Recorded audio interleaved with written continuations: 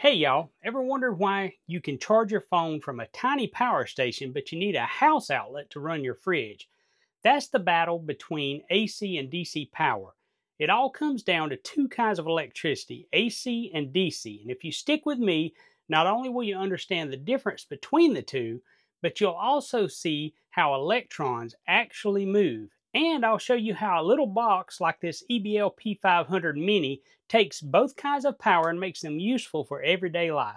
Let's start super simple.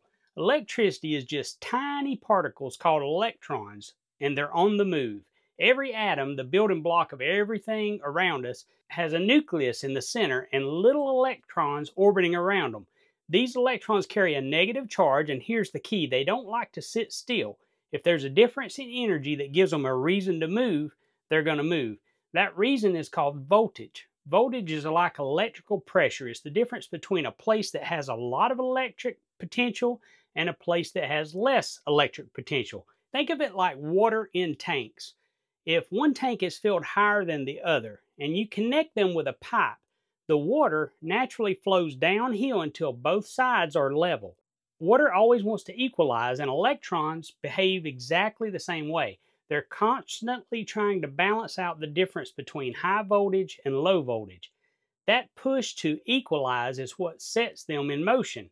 And just like that water flowing from one tank to another, it can spin a water wheel and do useful work. Electrons flowing from high voltage to low voltage also do work.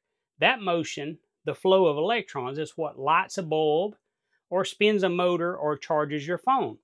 Now, if all this talk about voltage and flow sounds familiar, it's because we covered the basics of volts, amps, and watts back in episode 1 of this series.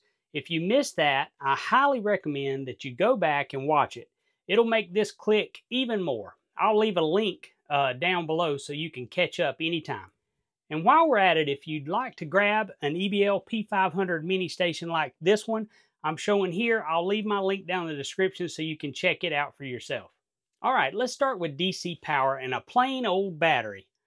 I got one here, and on one end you've got the positive terminal, and on the other you've got the negative. Electrons are packed in tighter on the negative side, and they naturally want to move toward the positive side. That difference, that pressure, is what we call voltage. Think of it like two tanks of water at different levels, like we were talking about earlier. Water always wants to flow downhill until it levels out. Electricity works the same way. Electrons want to move until the charge is balanced from this negative side to this positive side.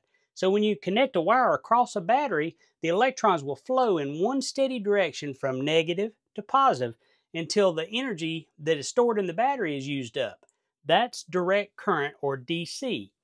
Now here's the neat part. When you charge a battery, you're basically pushing water back uphill. So you're applying a higher voltage from an outside source, and that pressure forces electrons back onto the negative side.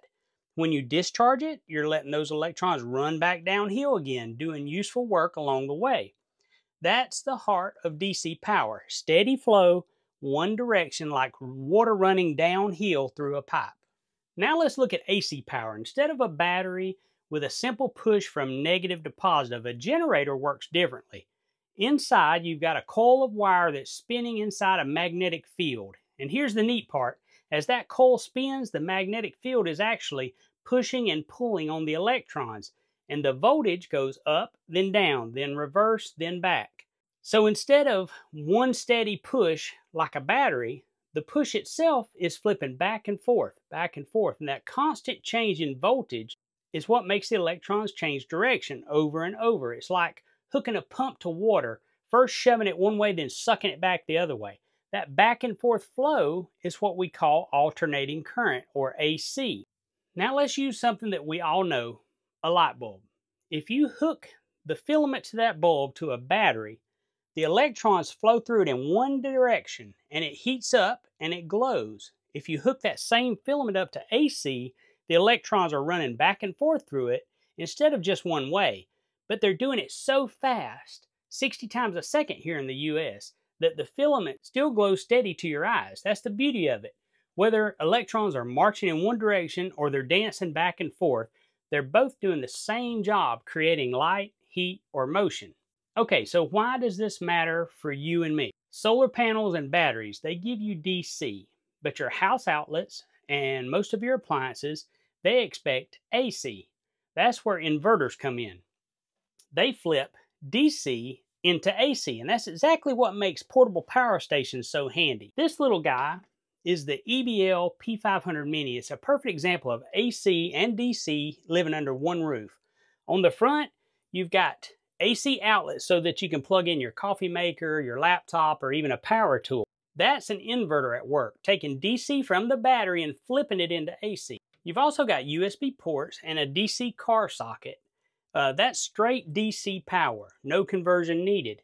And it's perfect for charging your phone, tablets, or maybe plugging in a 12-volt cooler. It even recharges from solar panels, which are DC, or from the wall, which is AC. And it manages all that flipping back and forth without you even notice it. It's kind of like a translator. It speaks both languages, AC and DC. So here's the big takeaway. Electrons always want to move from high voltage to low voltage.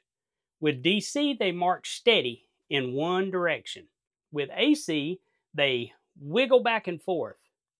Both are useful, and thanks to tools like the EBL P500 Mini here, you can tap into either one, whether you're off-grid, camping, or just keeping the lights on during an outage. This is part of my Electricity Basics series, so hit subscribe if you want more plain English lessons on solar and power. And I'll see y'all next time.